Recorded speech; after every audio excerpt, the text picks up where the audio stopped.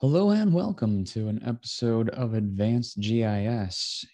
In this video, we're going to be taking a look at GIS workflows and how to use Python programming and ModelBuilder to create reproducible workflows in ArcGIS Pro. And now we can define our process. So the first process here was called fill. So we can come over here and just simply copy that and come in here and paste. Notice that it tabs in. Python is left indent specific, which means you really need to get rid of any weird indents. Napa fill,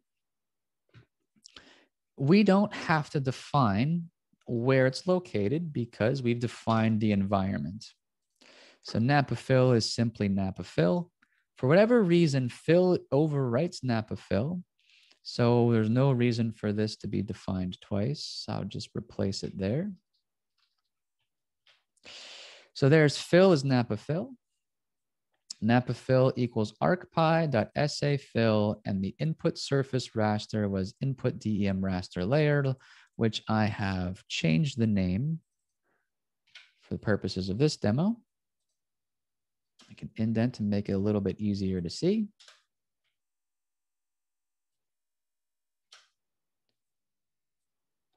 And do we want to save? Arguably, we don't need to save. I just want to create a Napa fill. Okay, what we can do is actually run this tool.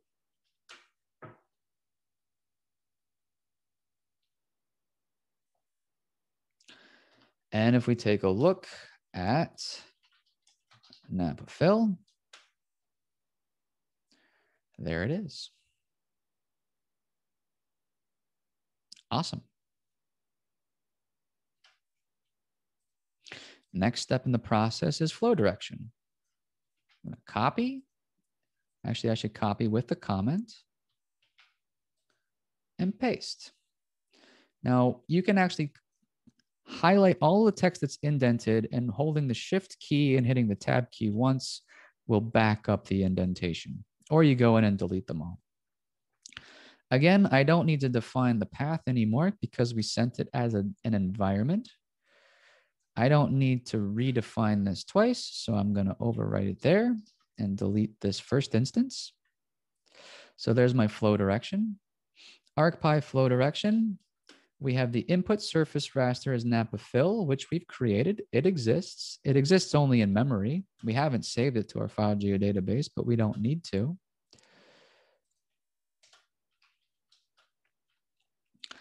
Output drop raster we've defined here as empty.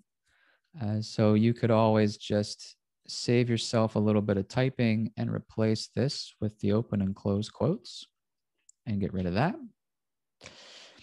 So now we are sending it our input surface. We're calling it normal, no output, flow directions D8. And do we want to save it? Let's not save it right now. Let's just see how it works.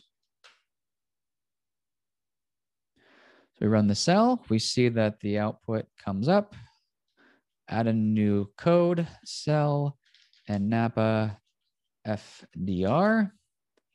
And we see our flow direction. Very cool.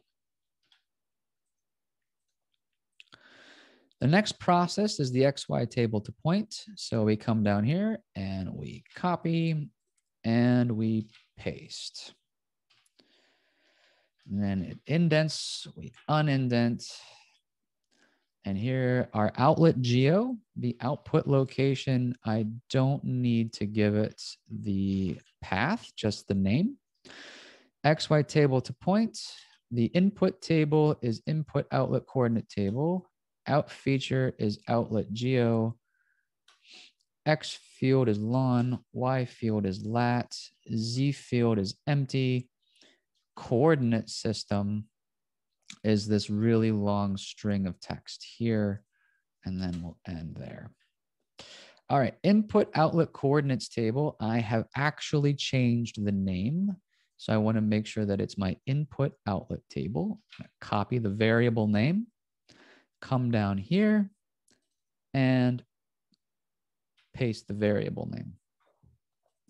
So this coordinate system is WGS 1984. So how do we actually just get a spatial reference? Now it says we can do ArcGIS spatial reference and just give it a name. So let's see if that will actually work.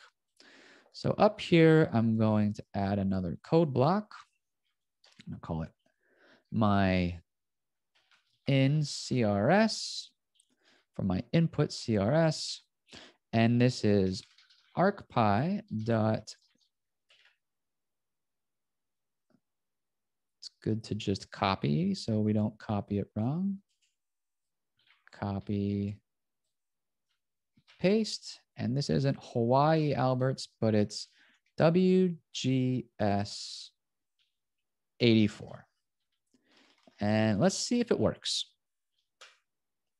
Doesn't like it. WGS 84.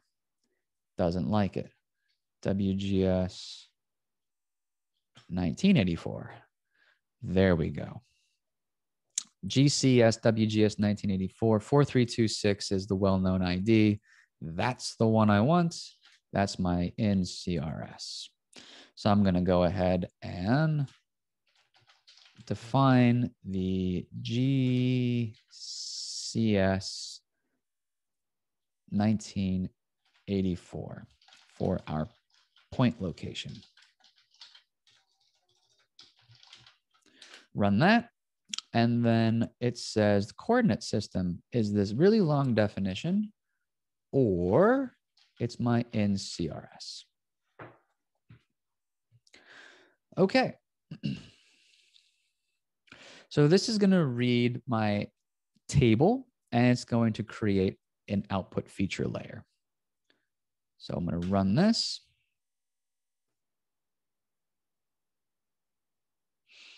And notice that it does have an output, which is interesting.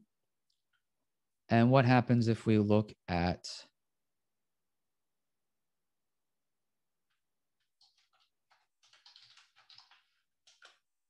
outlet geo is just a string. So we can't actually visualize it, which is a bit of a downer, but no worries. Let's move on to the next process. So projecting it. Let's copy this and paste.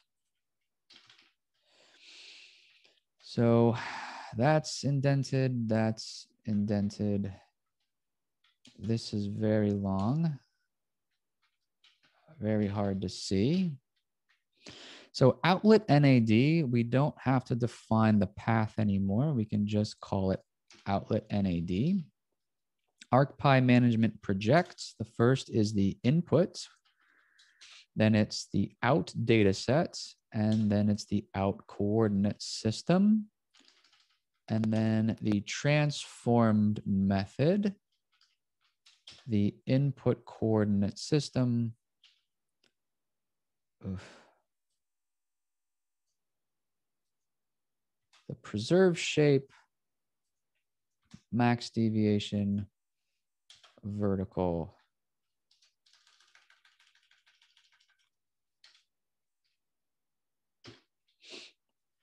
All right, the input coordinate system, again, is going to be our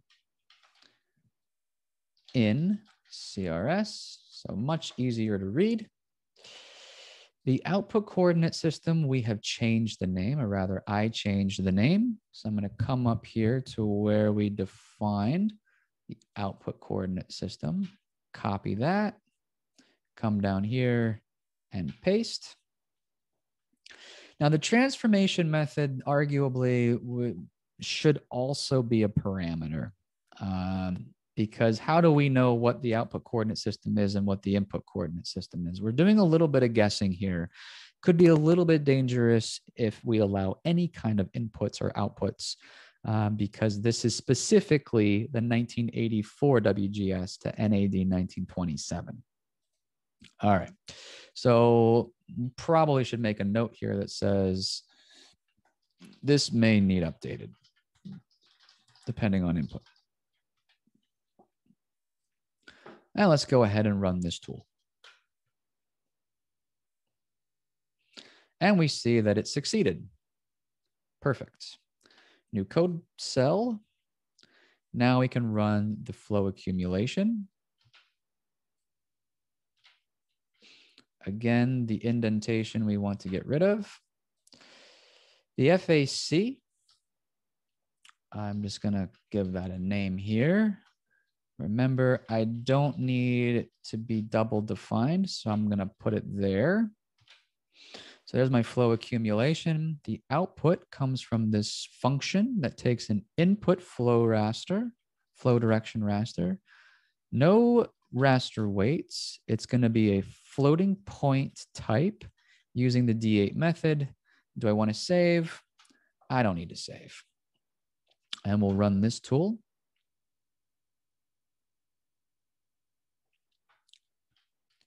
And we can take a look at Napa FAC. And while we aren't playing around with the symbology here, we do see that lightning bolt shape, which is classic to the flow accumulation raster data set. Next on the list is the snap pour point. We come in here and we paste.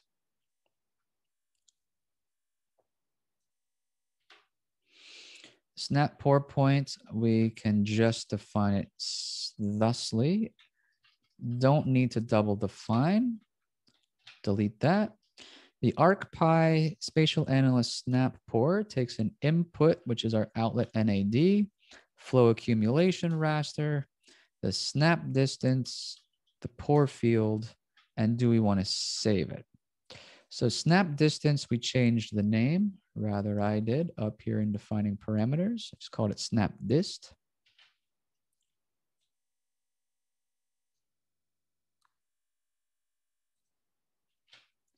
So I update the name. And then if I run the tool,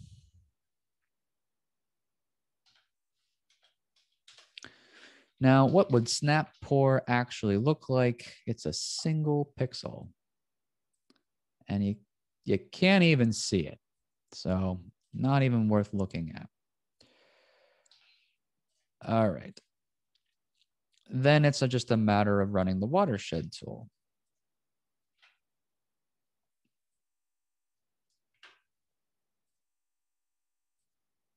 Yeah.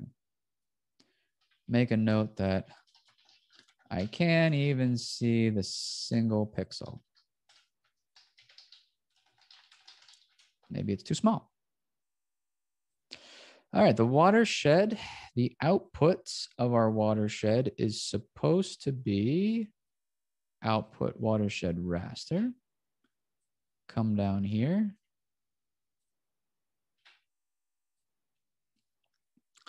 And this takes an input flow direction, an input pour point with a pour point field.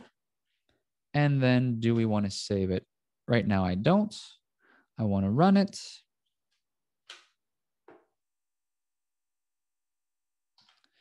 And I want to take a look at my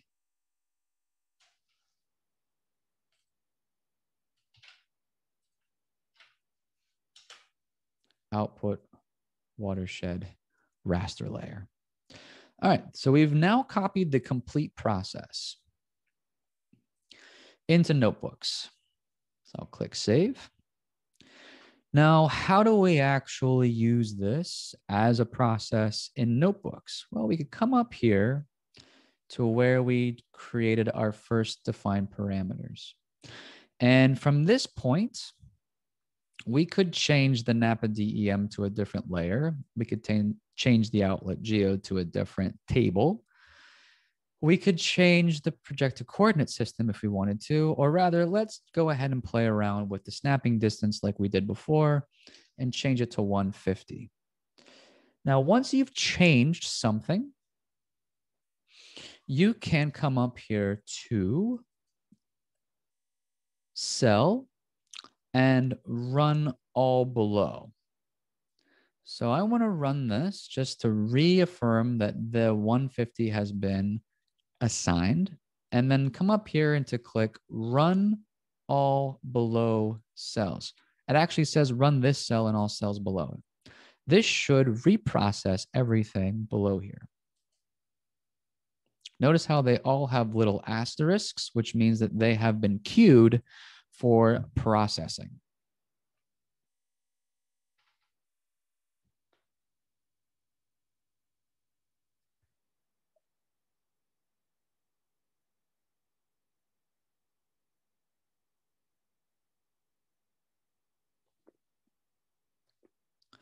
And there we go. Each cell below gets executed in turn, and we get our output. And when you're happy, you can simply uncomment the output watershed raster layer dot save. And to save watershed is to save it to your file geodatabase. And I can always rerun this.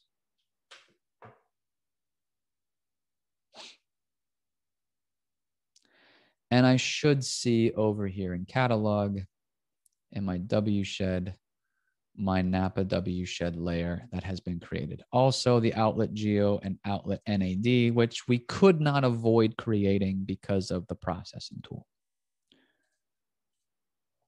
So here we have a way of incorporating the geoprocessing tools that we used in Arc Pro or in ModelBuilder with the textual elements to describe the process and visual elements like images where we can put them all together in a single workflow.